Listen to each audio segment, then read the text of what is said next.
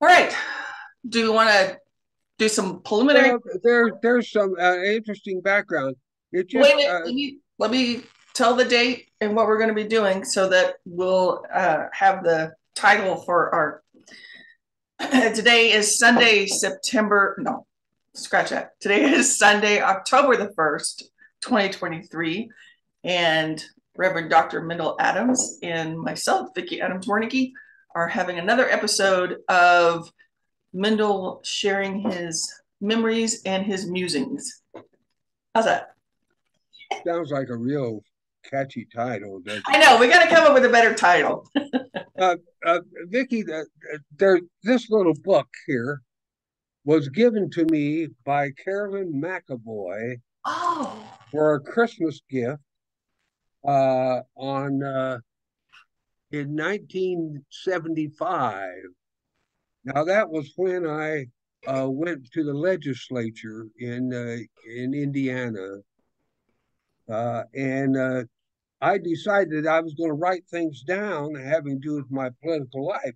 And I wrote down probably about, oh, I don't know, 8 or 10 pages and then quit doing it. I've gotten So away. I've just got a hodgepodge and I've got several of those little books floating around. I've probably got at least 3 or 4 of those little books floating around and got a whole series of papers and stuff like that are in them. And so I thought the other night, I thought, well, I was reading that and I was thinking about the UAW strike and the fact that in 1978, when I was leaving, I already decided I was going to leave the Indiana and move out of state. I lost the election. We'd gone through the ERA thing, all those kinds of things going on. My business had gone downhill, and I was in kind of a despondent time. But the labor committee that I put together with John Tolbert when was in the box factory there in Marion, he was the chair, and he asked me if I would march with the UAW strikers from Gas City, Indiana to Upland, Indiana. And this morning on my way home from church, the name of the fella that was a management guy that owned the factory, which was Avis there in Upland, uh, came to my mind, and I remembered his name. So I Googled his name. As a happenstance, he turned 90 years of age this year and died Friday of this week. Oh my His goodness. name was Leland Boren, and he was the guy that uh, was refusing to meet with the UAW people, and so they asked me if I would come and say a prayer. Okay. So I wrote a prayer, and it's a wonder they didn't drive me out of town. But as you'll notice in the prayer, They I did ended drive you out of town, Dad. I ended the prayer with a uh, curse upon Oh, the. oh, I don't mean a cuss. I mean a curse. right. Okay, so here's what I wrote in this little book. And I wrote this in 1978 when I wrote it in there.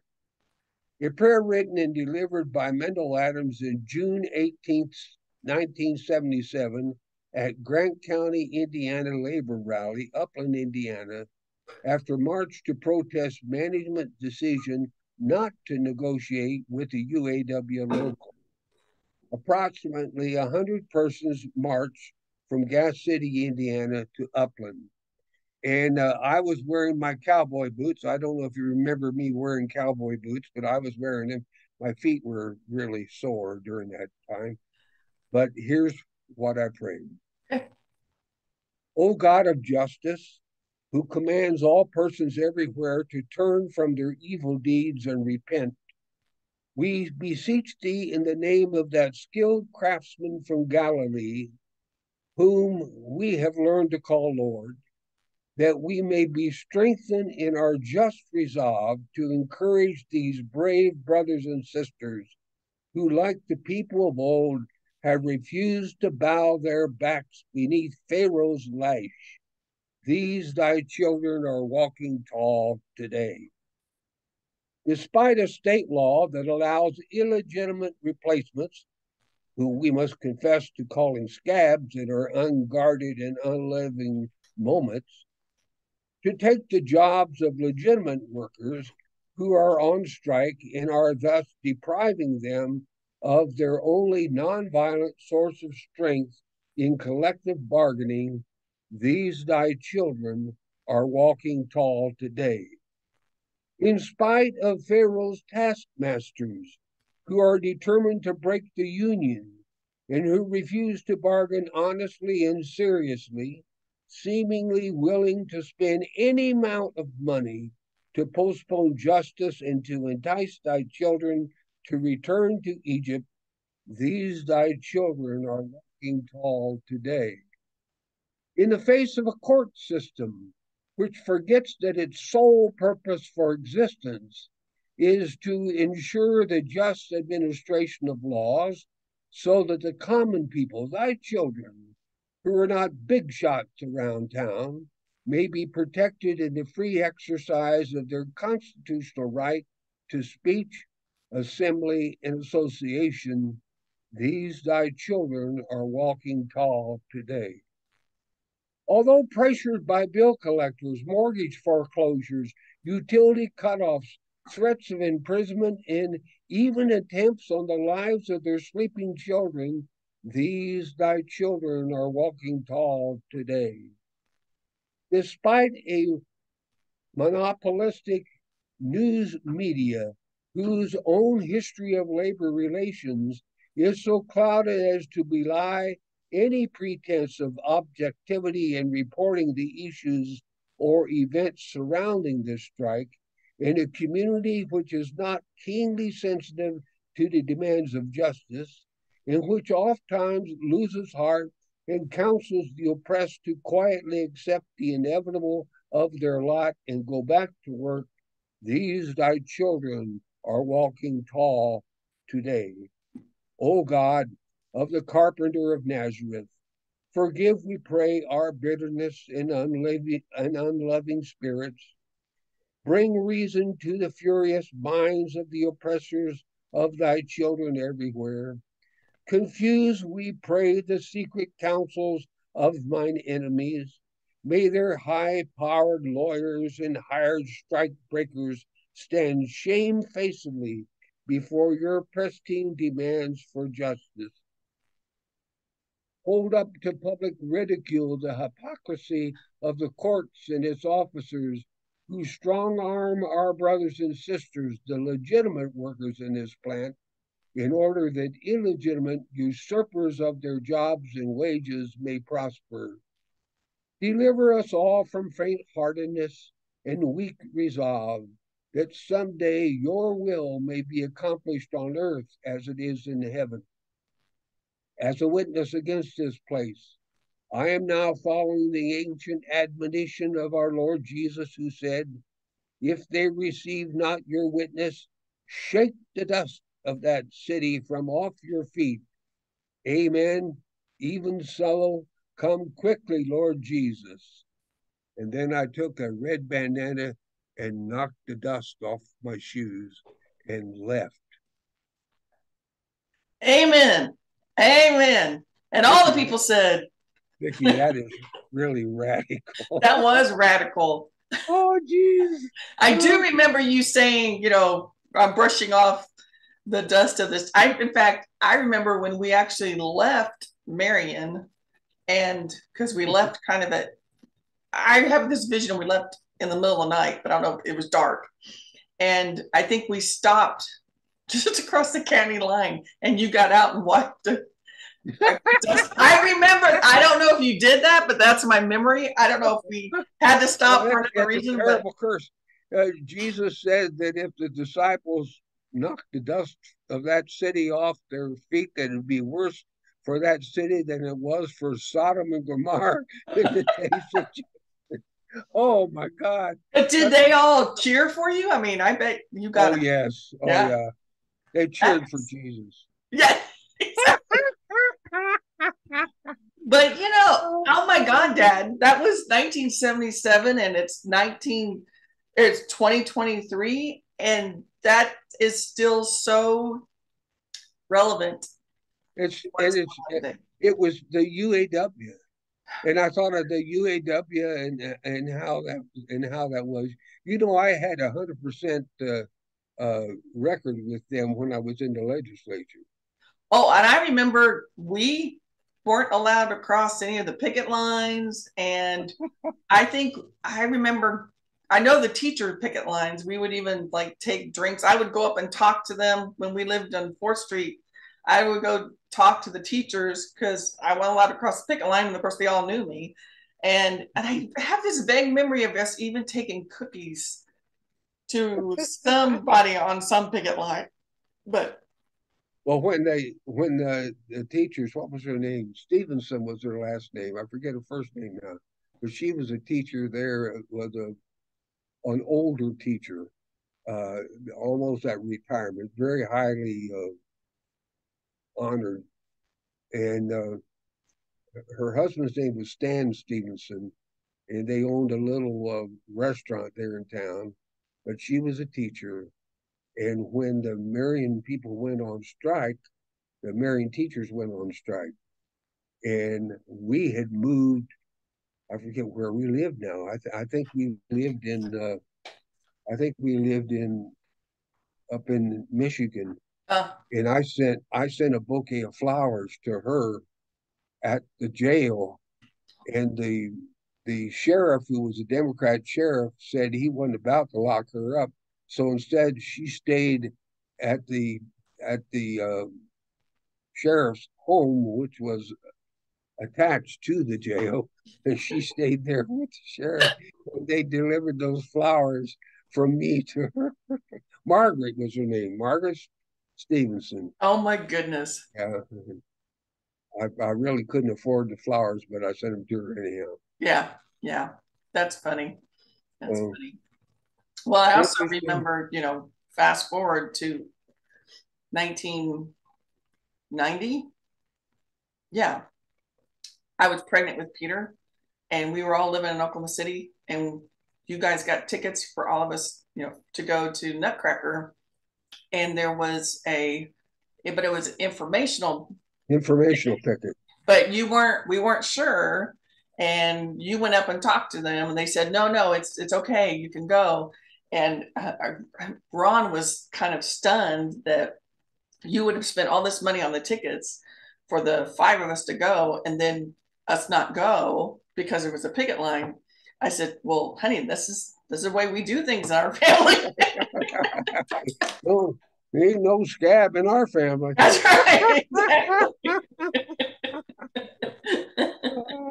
Wow, that is, you know what? I think when I make this recording, I'm going to tag the UAW on it, if that's Oh, okay, good, and good. let Yeah, them hear it. Yeah. yeah.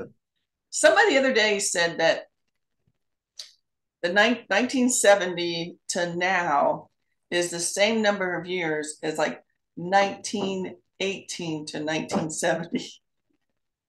Oh, wow. And I'm like, oh, yeah, yeah. So, what did you preach on today? Actually, it was kind of a farewell sermon. Oh, Uh, I told him I'm not going to take any more gigs there, and I'm not going to take any more. I'm going to just spend the rest of my time at the Plymouth Church doing. I told him I'd take that job, and so I'm going to do that. okay. So I'm not going to take any more gigs, and it's probably a good thing for me not to, Vicky. I'm finding it. I enjoy doing it after I've done it, but Building up to it's it is a challenge. more and more of a Back to the UAW prayer. Did their I mean, I know we moved shortly after that, but was there any other fallout from it or any other? I don't know. Okay. I never I never saw anything or heard anything. I did talk with the people from the Chronic Trivia. I mean, the Chronicle Tribune. I did talk with Jack McManus, who was the reporter that was walking with us. I did talk with him about it, and I told him that was a curse, that was a Christian curse that I was placing upon the Yeah. community. And Your hair is fine. I know, but it's backwards. It is. It's, yeah, it comes out backwards on the screen. Yeah.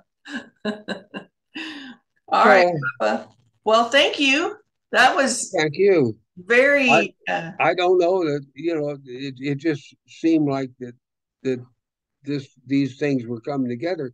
And yes. then when I found out that Leland Bourne was 90 years of age, which meant that he's 5 years older than me, and that he died just this last Friday. Wow. On September 29th, he died. Mm-hmm. Was he still And living in Indiana? still living there in Upland, Wow. and was quite prominent, very successful businessman, and gave lots of money to everybody. Do you know if the strike ended shortly after that? I don't know, You don't Vicky. know. Okay. Yeah. I don't know. Yeah. I was in such a desperate state psychologically then that I don't know. Yeah. I I know really you, was.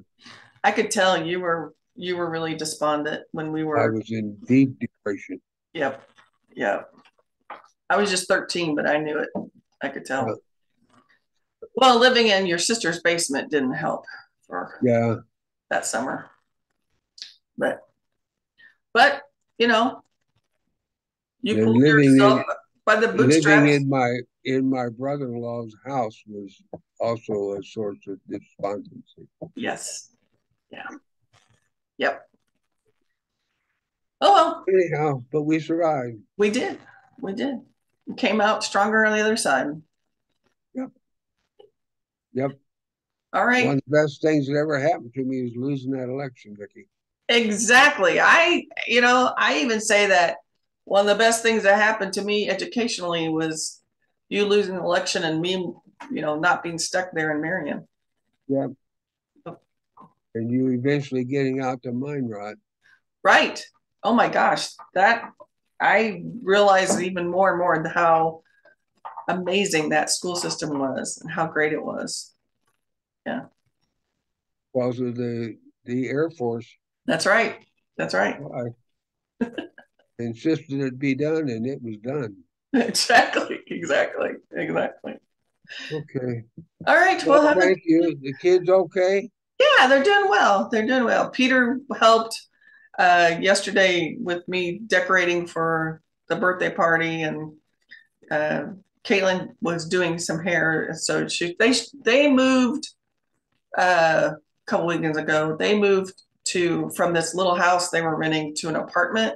And the Oh, apartment is actually much bigger, and it's on the first floor. It's really nice.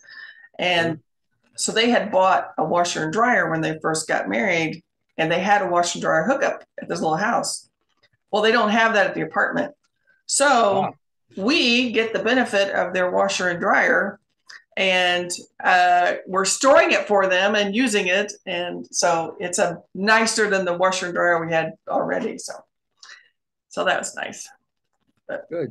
Well, something happened to the machine here, and I just lost both of our pictures, but I'm still hearing your voice. So, I can still see you. How weird. All right. Well, we'll sign off and all right, honey. you have a Take good week. care. Love you.